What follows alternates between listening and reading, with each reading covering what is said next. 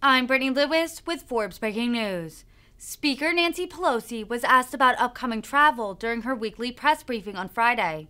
The House Speaker is reportedly planning to visit Taiwan, but she said she would not comment on potential travel plans for security reasons.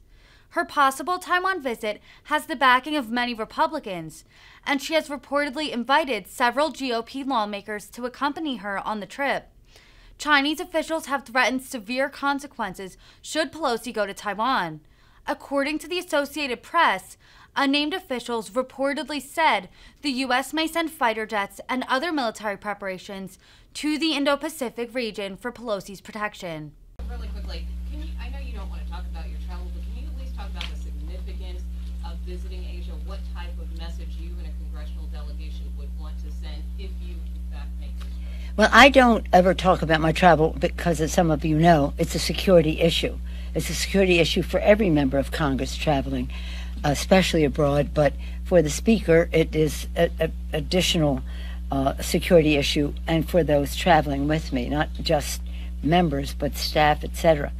The president earlier in his term talked about a strong emphasis on the Asian Pacific. He has visited there, as Vice President has visited there, the Secretary of Commerce and others, and we want the Congress of the United States to be part of that initiative. Of course, as a West Coast person, we see the Pacific as that's our home. We're part of that as well.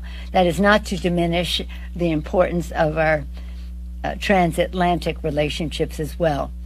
But I'm very excited should we go to the countries that you'll be hearing about along the way about how the conversations we have now.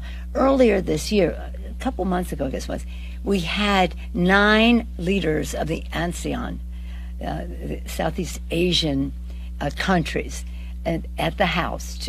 Was bipartisan. In fact, we invited some of the Senate to come, and some participated, to have a conversation, hear their presentations, and relate.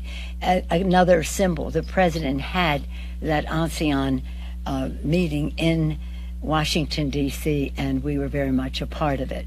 So again, we have global responsibilities, whether it comes to 3 things, I always say: security, economy, and governance. And this will be part of that. That's it. Thank you all. Bye-bye.